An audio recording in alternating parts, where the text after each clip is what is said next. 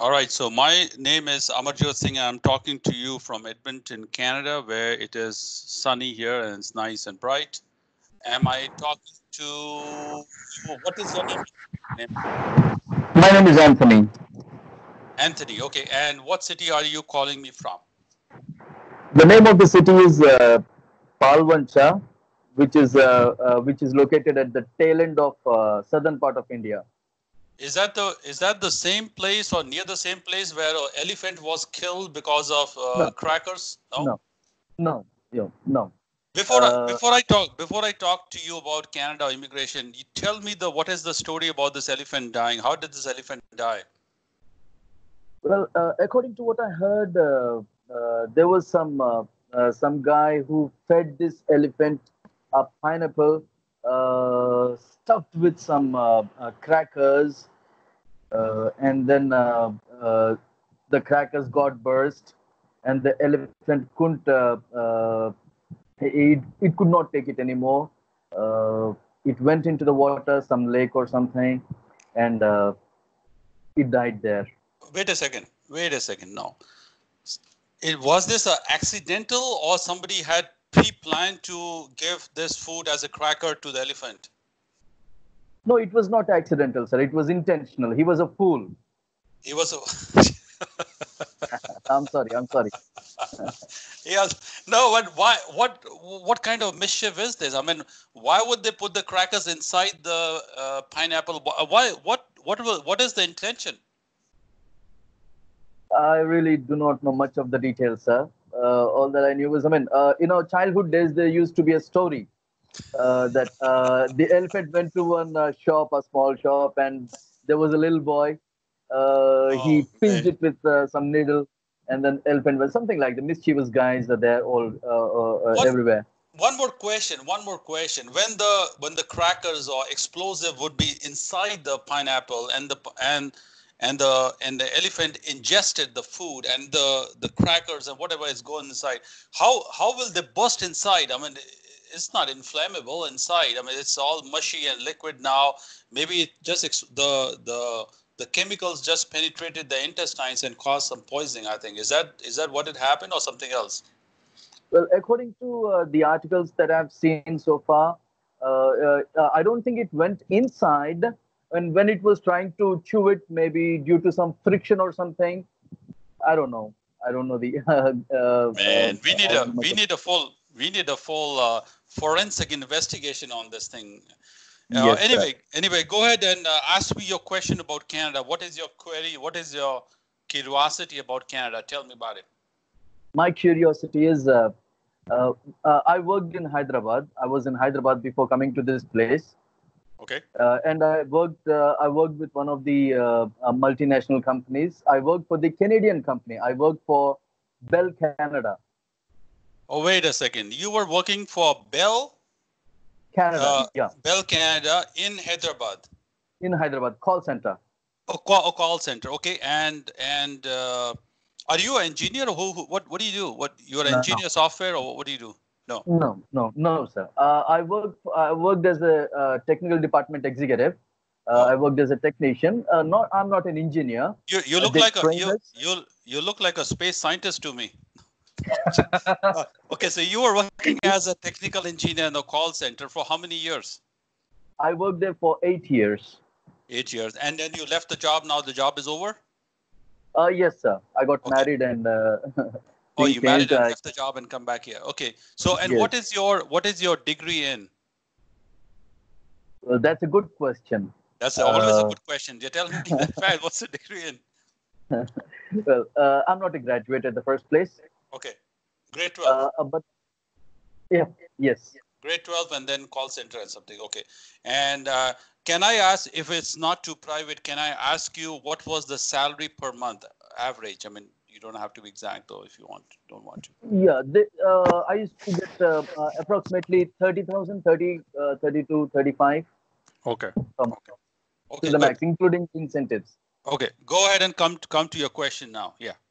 Yeah, my point is, since I have the experience with the call center and I was one of the best agents on the floor, though I Yeah. don't have the academical, I'm not academically graduate, but I'm blessed with some skills, I know. be it the spoken skills and I can communicate. Yeah. And I had a good reputation there with the Canadian customers. I got a laptop as an incentive. I was one of the best. And, Okay. that's true. That's true. I was one of the best Yeah. agents there. Yeah. And why I did not do my graduation was due to my family issues. Ours is a huge family. Yeah. I'm the eldest one. I had to start working at a very young age, and so on. I have three sisters and a brother. I had to take care of them all.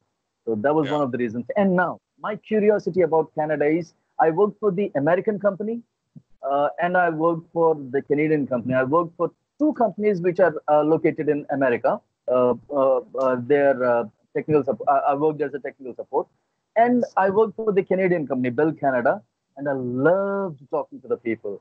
I mean, I was very comfortable, and the kind of the reception from. Yeah. No, Anthony, I'm Anthony, not you exaggerating. no, This that's is fine. my And Anthony, you have multinational talent skills. I can tell by just your presentation and stuff. You are extremely skilled technician, and what you were working in that call center, it is called. If somebody was applying for Express Entry, it is called User Support Technician, which is NOC 2282, and that was you were working. So you have great skills. Come to the question: what do you want from me? What do you want to accomplish today? Okay. I'm 42 now, sir. Yeah. Uh, I just want to check if there is any way at all that I can go to Canada, Okay. and I've I got it. want to I've be got there it. at the right time. I will jump to my answer right away. All right. Uh, People all over the world are desperate to go to Canada. It's Yes. just not only in Kerala or Hyderabad, all over the world. Canada is such a magnet. It used to be, I know 20, 30 years ago, it used to be United States of America, but right now the US conditions are in doldrums and it's not very attractive for them to, people to go and live there and get a green card. Uh, in your case, since you do not have a BA BSc degree, I strongly recommend that you get a bachelor's degree, either by correspondence or distance education somehow. I mean, in today's world, it should not be very hard to get a bachelor's degree by distance education. That is number one, should be on your list. Number two, uh, if you have the money and if you have the English skills, you have the experience, it is worth trying. It is trying. I mean, I cannot predetermine what will happen, but you can try to apply to a college in Canada to get a bachelor's degree. Whether you do it from India or Canada, you need a bachelor's degree in life. So if you have the wherewithal, which is close to about $25,000 to $30,000 to pay for education and your living expenses, I think it is worth attempting that step. So if you have technical skills, maybe you can get admission. Go to Google, and I made many videos. I don't want to repeat this information on what again and again. I made many videos about how to apply for study admissions and visa. Go check them out, or check the Government of Canada website how to apply for study visa. You should get admission in a college in some kind of technical skills, at least. I would recommend that you get a 4-year degree program. Don't go for 2-year diploma, nothing.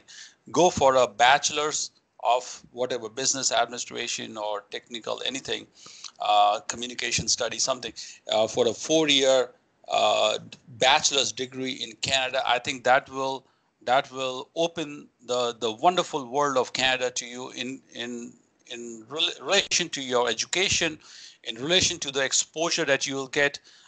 Possibly you will get job offers maybe in related field. You will also have access to part-time working opportunities, maybe at 20 hours a week.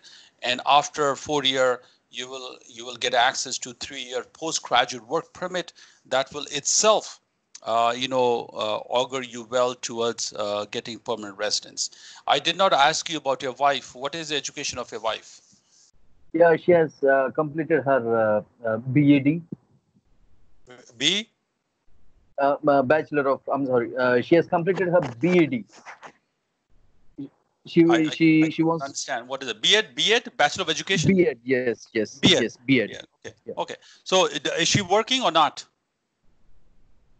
We both are working for the private sector here in Okay. schools and colleges. Yeah. I teach English. Alternatively, if she can go, she can get admission into a MA program or a PG diploma program, and she can go she can study something in Canada, and then you can accompany as a spouse visa. So take a look at many videos I made about spouse visa. What is a spouse visa? How do you go? What documents are needed?